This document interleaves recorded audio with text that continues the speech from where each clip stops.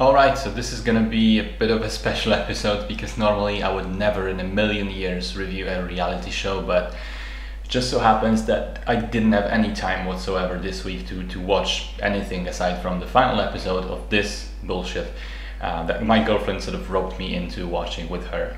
So the premise of Love is Blind is that they put various men and women in these pods where they can talk to each other and, they can talk to each other without seeing each other. They're not allowed to discuss their looks, they're not allowed to go on the internet to check social media, and therefore they have to make connections based purely on their conversations. And then they propose to each other, and then they get to see each other in person for the first time. They spend a few weeks together, which leads to the weddings in the final episode, and they get to, the ones that are still remaining, they get to decide for the final time whether they want to get married or not. So maybe it seems like a somewhat interesting premise for an experiment, but make no mistake, this is just trash level television. Manipulative editing, manufactured drama, crazy attention-seeking people, everything is here. I personally think it would have been interesting or more interesting if they put some really deformed people in there, like physically ugly for real, just to see the surprise on people's faces when they get the reveals. But in reality, they're all average to good looking anyway, so there's not much drama on that front. And the quality really depends on the season. I've seen a few already. If they manage to get some entertaining drama people in there, then it is funny.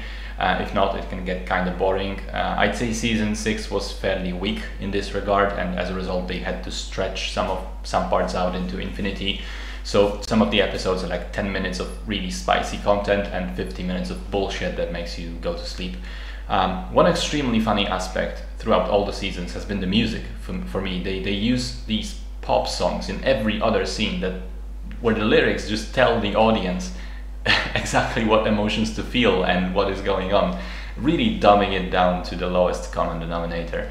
Now, I'm not gonna lie, I did have some fun watching the show. I mean, if I just didn't enjoy it, I wouldn't have watched as much of it as I have.